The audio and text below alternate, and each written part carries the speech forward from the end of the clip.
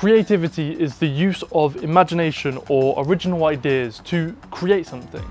And it's the pinnacle of human experience. It's the realization of our own full potential as well as an appreciation of life. And creativity is unique to each and every one of us because it's the truest form of self-expression.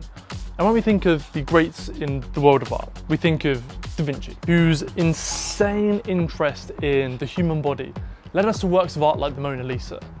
And so all creativity is us, the artist, saying, hey, I find this concept, this idea interesting, and I'm going to share this with the world.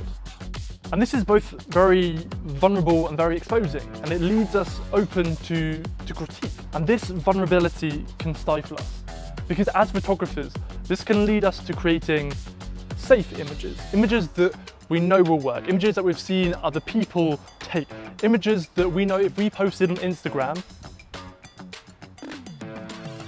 we would be getting loads of likes. Is that really creativity? Is that really the highest level of human experience that we also deeply crave?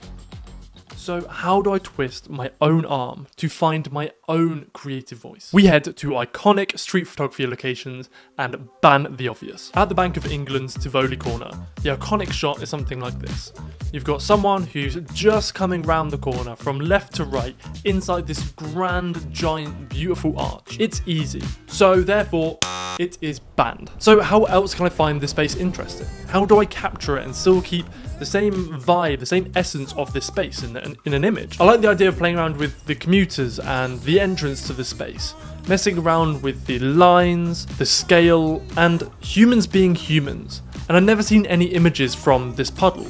And I wanted to explore the theme of commuters on their journey and to see whether I could create any sort of story.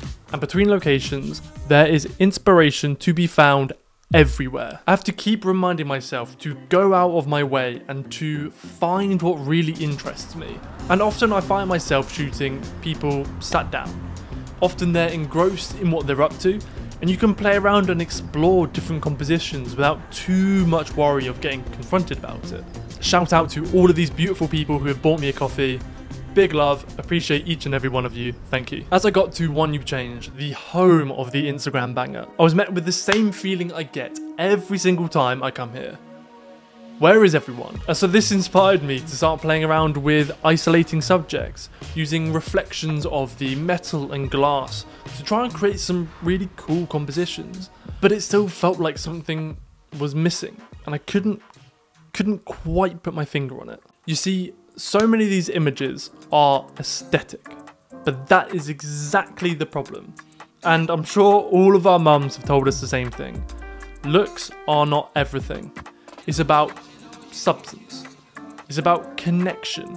It's about really feeling something. And it's exactly the same in our photography, in our images, in the things that we create. How do you get the viewer of your image, someone who is taking time out of their day to look at your photos, to feel something? There's only really one simple answer. Give your audience something to connect with, whether that's young love, moments of embarrassment, or family pride.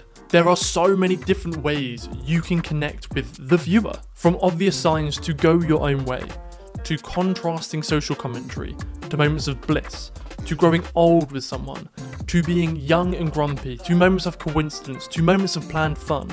To find your creative uniqueness, you've got to find your curiosity. Where is this helicopter?